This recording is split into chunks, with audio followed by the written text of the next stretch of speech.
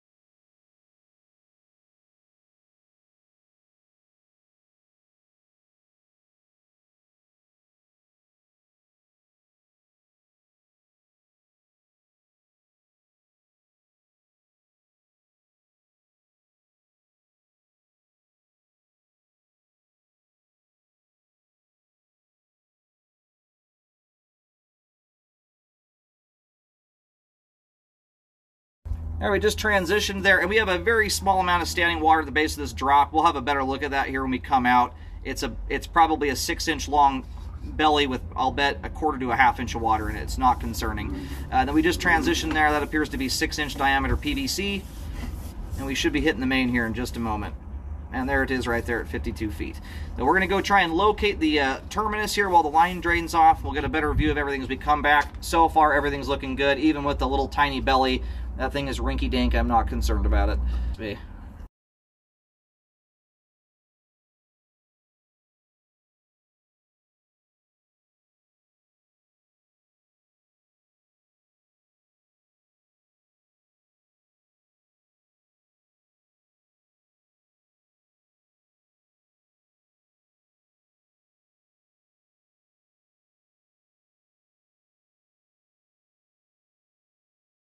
All right, just took a locate there. The line heads to the rear left corner of the property. That's as you look at the street, and where I pulled the camera back just slightly back from the main, and the locate came in right at the fence line. So the main is either, it looks like it's just on the other side of the backyard fence.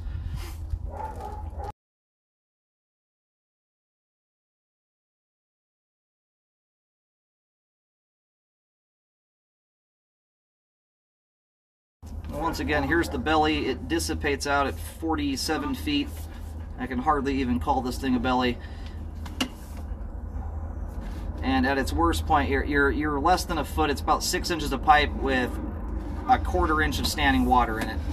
And that belly is so small, I mean, you'd have to flush a pair of shoes down the toilet to clog that spot. It is no big deal.